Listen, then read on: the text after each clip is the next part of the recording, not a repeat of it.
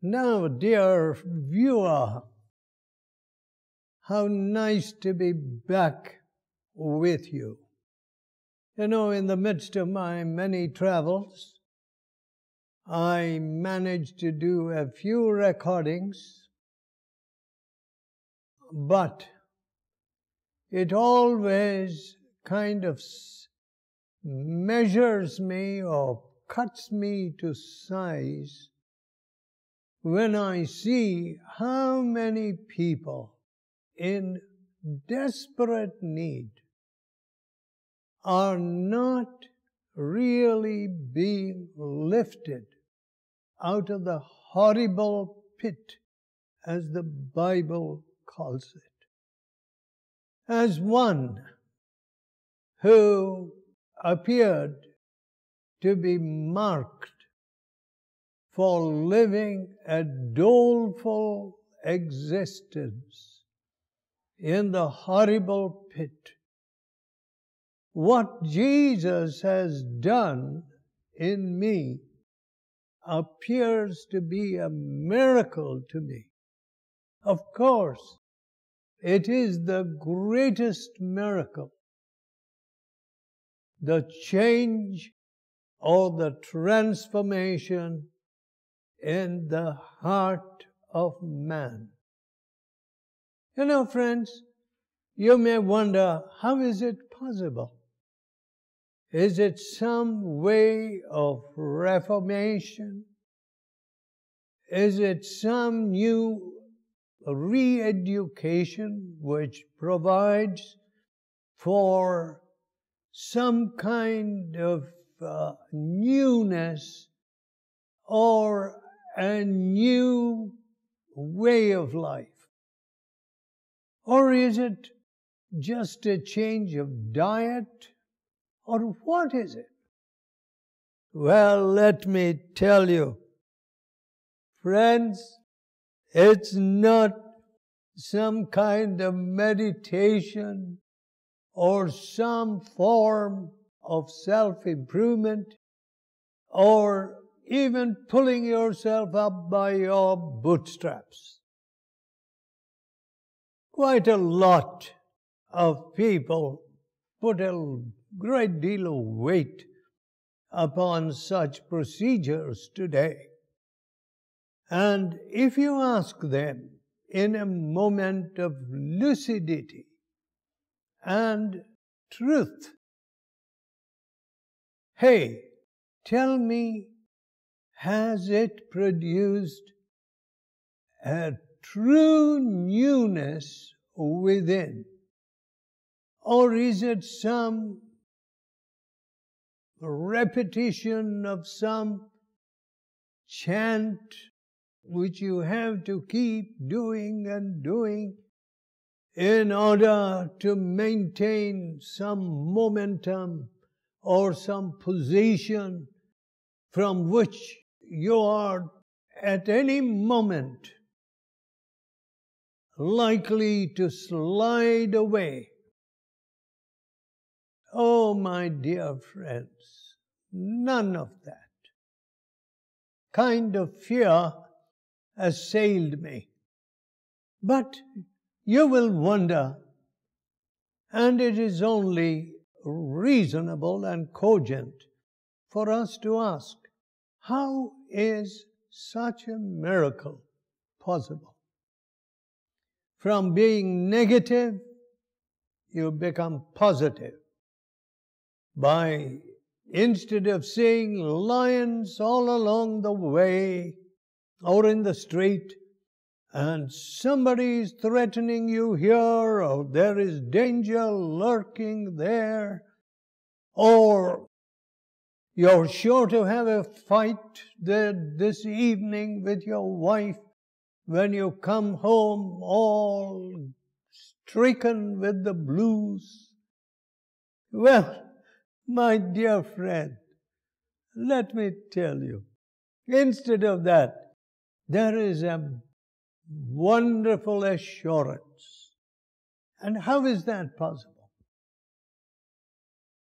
You know, if you indicate change of mood or change of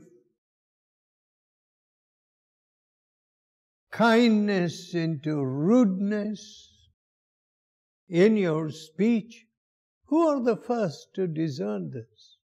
Your children. And you're all the time trying to impress your children with the idea that you are the best father or mother or some such thing.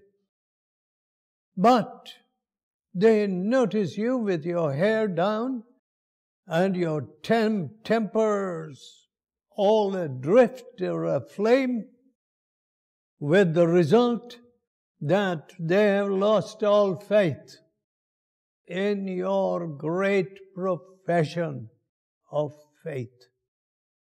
Now that's a terrible thing to happen to anybody. You know, the first to notice it should be your spouse or your maidservant, if you have one, or your children. I would think even the domestic animals would notice the change of heart in you. Now, my dear friends, how is this possible? Let's come to the crux of the matter. It is possible simply because Jesus took your sin and suffered upon the cross, and in bearing your sin, He did not just bear a fraction of it. He bore it all. He that never knew sin, never did sin, and in whom was no sin. You know, the Bible declares He became sin. Just think of that. Now, all of us like to wear a shirt with no blots or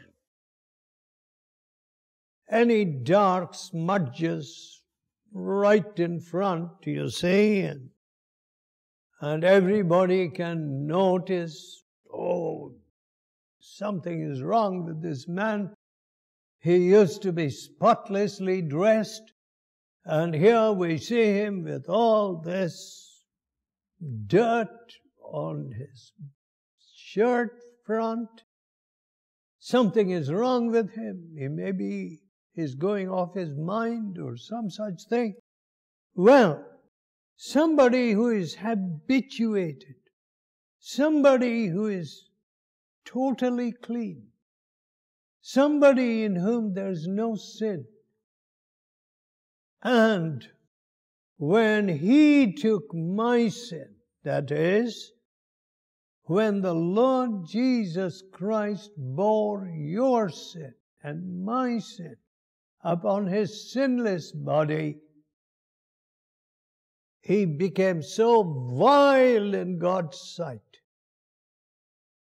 until God's word declares that He became sin for us.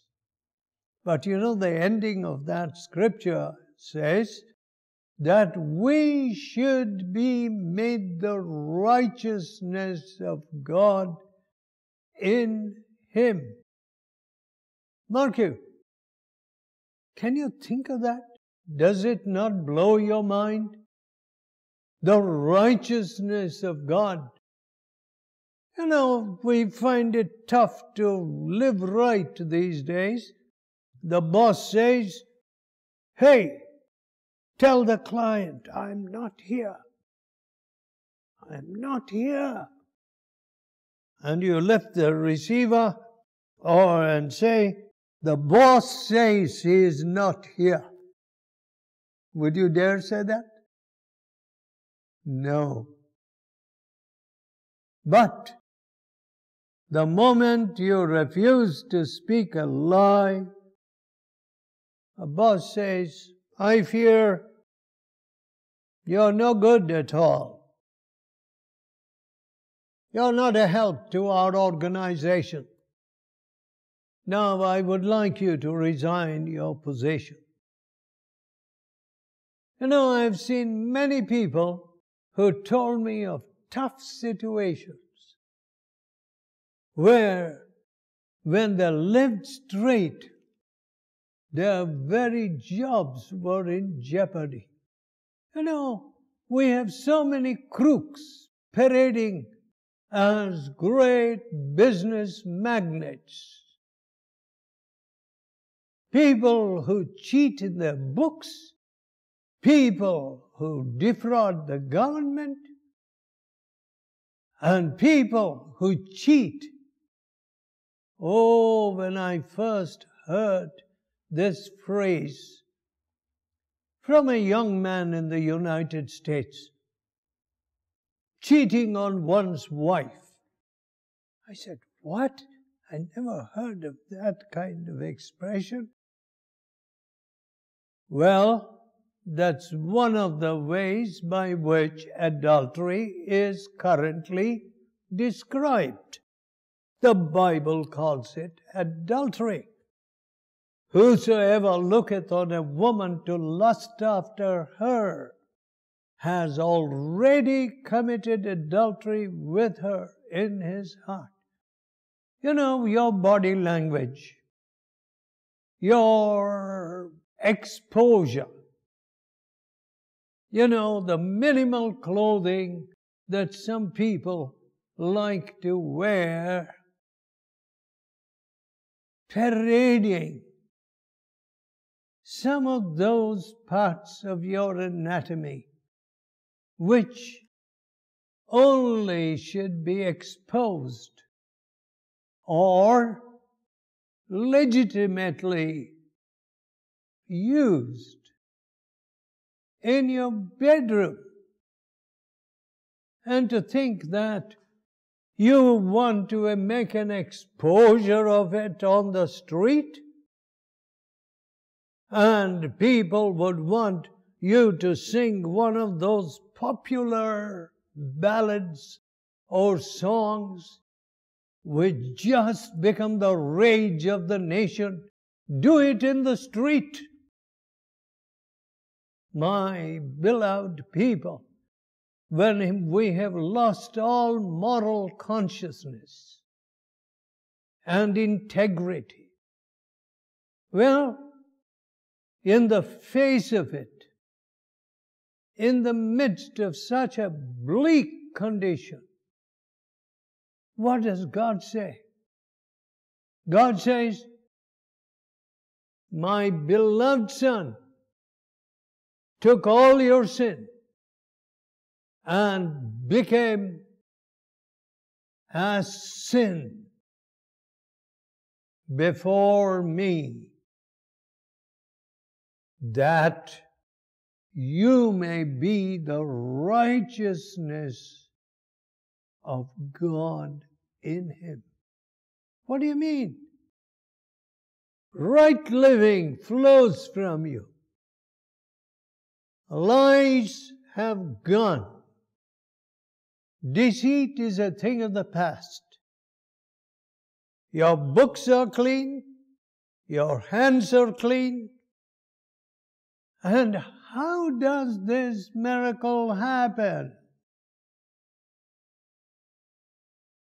Have you ever sung that hymn, At the cross, where I first saw the light, and the burden of my sin rolled away? It was there, by faith, I received my sight, and now I am happy all the way, all the day, and all the way. Yes, there is an undercurrent of peace. There is an undercurrent of the consciousness of God wherever you are. You know, some people will look around and say, this must be some wonderful yoga. My dear friend, let me tell you, I have seen men who said, I practiced yoga till I could levitate. And I chanted the names of my gods millions of times, all to no purpose. When it came to temptation and moral rectitude, I was a flop and failure. I collapsed like 9 pins. You know, folks, when you are propounding your theories and minting your money, and religion has become purely commercialized, what have you? People can play all kinds of tricks upon unsuspecting, gullible folk. How sad that you can have a whole nation or people talking about this latest technique or this latest guru or this latest practitioner or the propounder of this new system. And it's become a craze for us to run to those particular seminars or stuff to say, I want to lap it up, I need it. My nerves are all frayed, and my family is in shambles, and my whole life is endangered. Well, let me tell you, it is as simple as this. Go to Jesus. My dear friends, look, I address men of many religions and no religion, and those that hate religion. Well, of course, when some people call it the opium of the people, oh, I say, indeed, you're dead right. I say, religion has been used to perpetuate oppression. And I want to tell you, my dear friend, I have no quarter whatever for such religious deception. And when greed is mixed with deception of that nature, and you see whole peoples deceived, and the oppression continued, I say, what am I doing? What is all this talk about the gospel and all this great preaching and all our media means, our television and radio? What is wanted? You know, we have sidestepped the cross. We have produced a crossless Christianity. You take Jesus out and you put do-goodism or some fine theological concept by which you say, hey, we all need to have a new reformation and this, that, and the other. Let me tell you, there can be no change in society until the Savior is lifted up. And I, when I am lifted up, will draw all men to myself. What? Are we here to lift ourselves up, our puny selves? What is there in me which deserves to be lifted up? Nothing.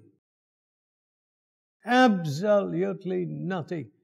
But when I see Jesus, His sinlessness, His peerlessness, His love, which is beyond compare, and the peace that He brings into the drug-ridden soul, into the alcoholic's heart, who is thoroughly ashamed of himself.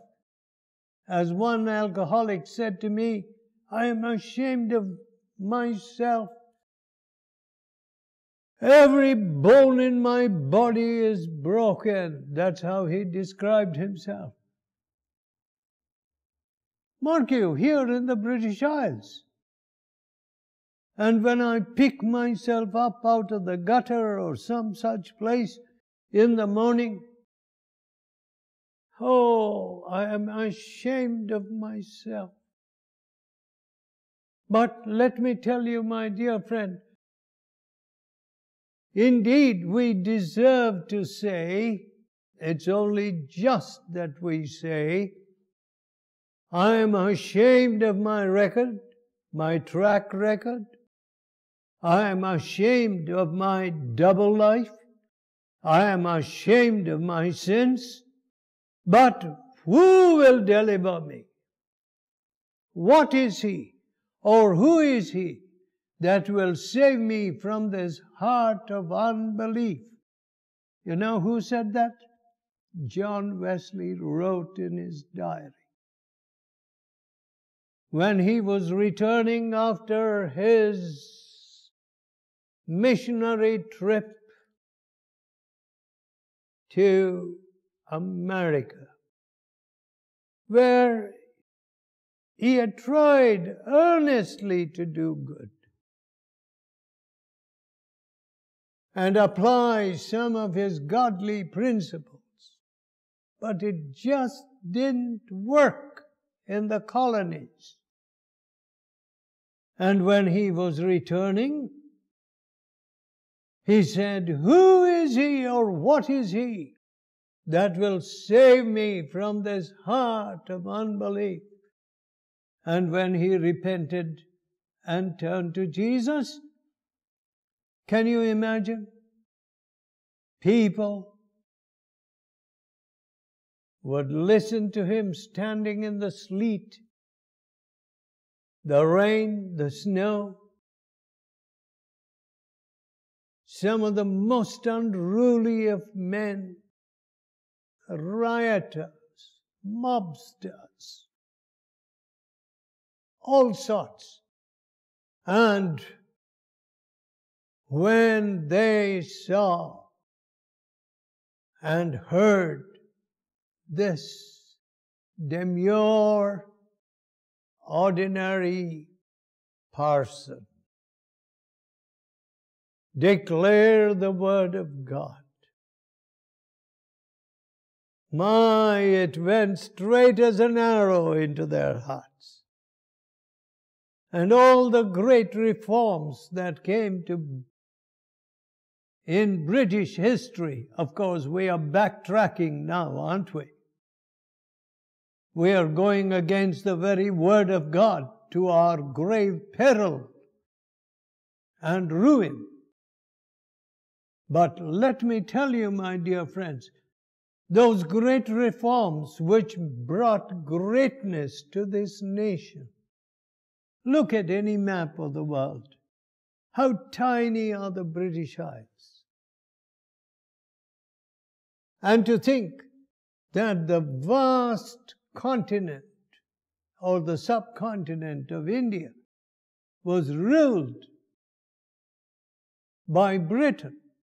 Well, of course, there are those who will say, well, those were the days of the colonists where exploitation was the rule and so on and so forth.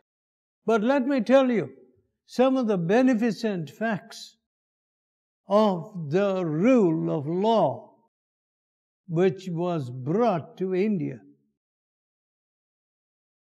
and the fair-mindedness of the administrators. It is not to be found today, and I know it. The poor man hasn't got a chance.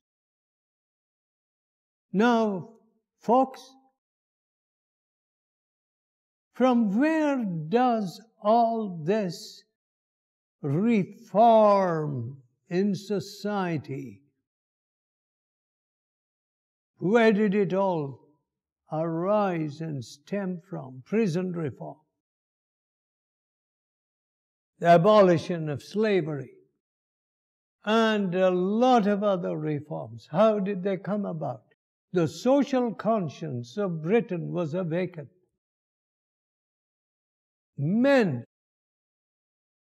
discovered that in the cross of Jesus, by returning to Jesus, by repentance, there would come right living.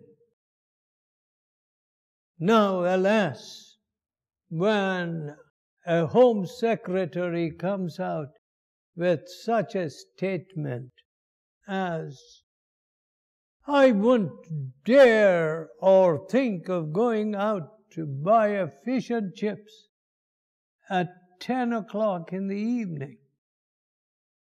You know, folks, I have walked the streets of London after the bus services shut down, alone. No one ever touched me.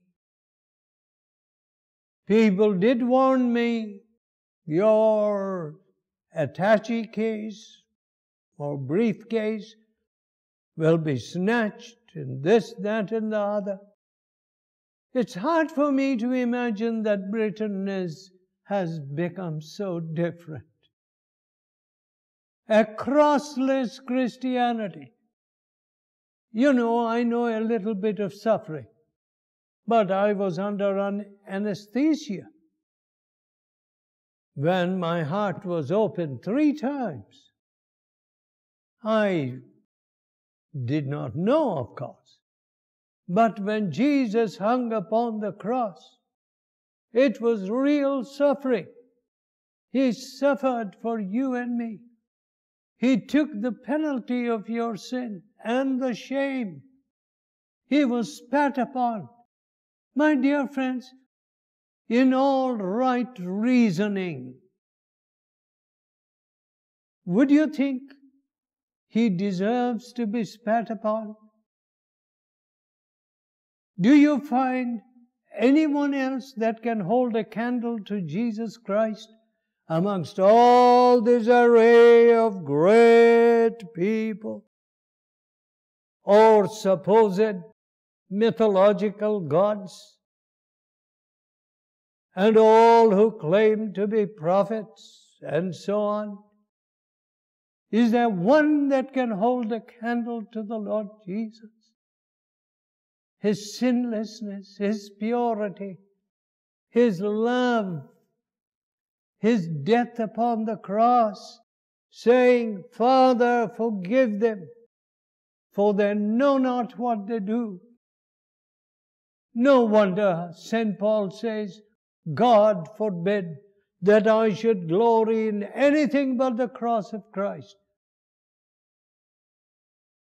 There is hardly anything, my dear friends, that you should glory in save the cross of Christ. Christ died for me. Christ has transformed me. Christ took my sins upon His sinless body. Christ took my wretched condition upon that cruel cross. It was He who died in my place, who redeemed me.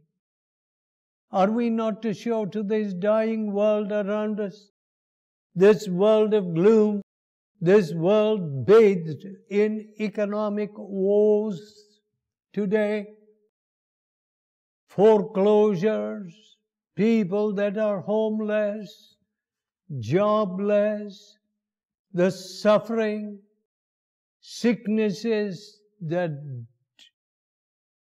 defy diagnosis? In the midst of it all, don't we need the living Savior, the Lord Jesus? Dare you be ashamed of Him? Dare I be ashamed of Him, who is the one and only hope before all mankind today or always? Let us go to Him. Would you please bow your head while we pray? Let us pray. Father, when we look at the cross, the love of the Savior, His sinless body battered, bruised, bleeding for me. What love is this, that you took my wretchedness upon that sinless body and gave to me this new life